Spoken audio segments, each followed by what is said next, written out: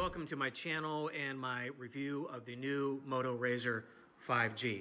I picked this up yesterday. I'm going to give you a real life review, an honest opinion of the phone. I'm not a Samsung guy, I'm not a Motorola guy, I'm not an Apple guy.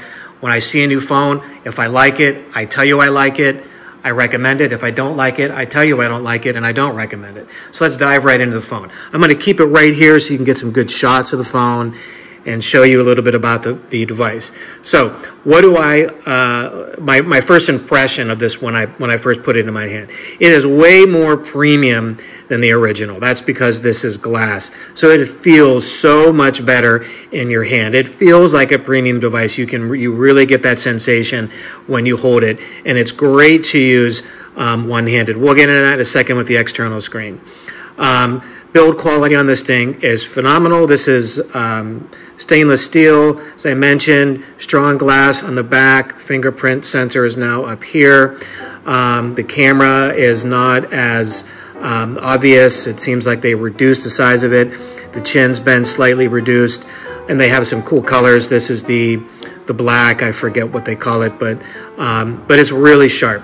Obviously, if it's glass, you're going to get some fingerprints on it, but overall, it feels great in the hand. Let's move to the second thing I wanted to talk about, and that's opening the phone with one hand. Now, you can, of course, use two, which is stupid if you have a clamshell device, or you can open it with one hand. So I typically just take my finger, slide it in here, and open it up like this, and then I put a little pressure down, and I close it like that one-handed. So it's not a problem for me to open and close this phone. I did find it at first a little bit more difficult to open than the first gen.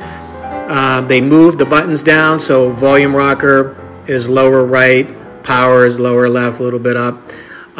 You know, usually with the old one, the first one I would open like this by putting pressure in like this, but that's a little more difficult for me. So I typically just, you know, dig in like this, and then I flip it open like that. Okay, now that we're open, let's go into the phone. And the first thing that I do want to demonstrate with this is I found something that's interesting. I'm going to pull this back here. So there it is open. One thing that I found is that it doesn't sit flat, you know, like the original one did. Let me just move my camera here. Apologies, I've been having a tough time with video here. You're just gonna have to live with that little white mark there. But I want to show you, you know, it doesn't fit flat. You can feel it, you can see it there. So if you're using it while, you know, it's on the table, and you're going up here, you might look. It's not a big problem, but where that comes into play, I think, is when you're looking at a different content, right? So it sits upright a little bit. So this angles up a little bit. So when you're scrolling through content, you do get the feeling that this is going up, right? I don't know if you can feel it from here, but I definitely sense it. It is something, it's not a deal breaker, but it's definitely something that could be a problem. Like even if I, like in my Facebook feed here,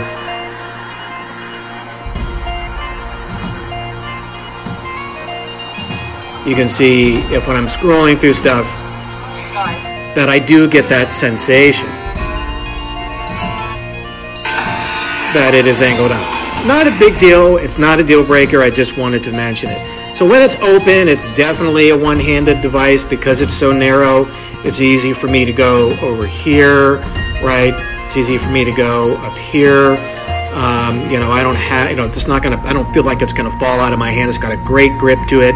Sits comfortably in the palm of my hand. I'll also tell you, and I can confirm, the battery life is way better than the first one. The processor makes this much snappier to move through things. It is a pretty fast phone. There's a lot of stuff that is easy to see here. So, and it's quick and easy to use. So I love the usability of it open. It's great. Now when it's closed, you know, you can probably get these updates, you know, from the. You can probably get these updates from, you know, for the first one. But I wanted to show you some different things that they've allowed you to do, right? So let me go ahead and unlock, and I'll give you a little walkthrough of this, right? So you get cards like you normally do, right? So you can slide down, and then it's going to show you all the different messages and emails. It opens up ads, or it opens up emails for you. That's very functional. You're also able to use apps full screen. I can show you what Amazon looks like here. Everything is very usable up here. This is what Facebook looks like. You can see that this is just really cool.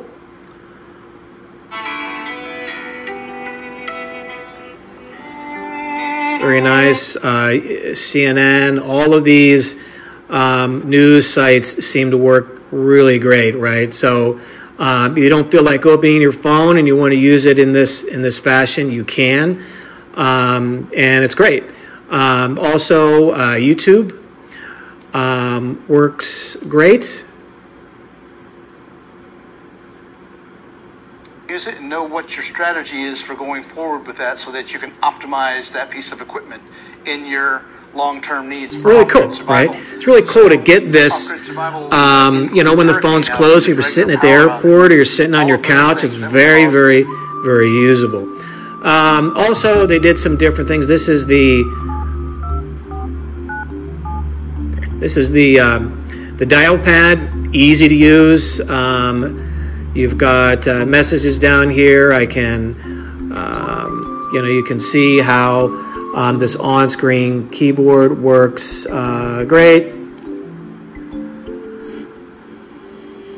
So I like it. You know, it's very usable. So having, you know, full app display for most apps on here is great. Not all apps are going to work, but I find that most of them do.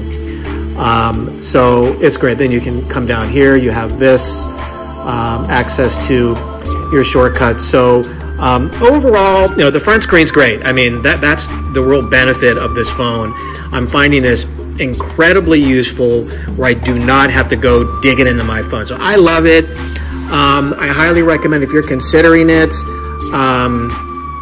Remember that you can buy it direct from Motorola. They're offering $200 off.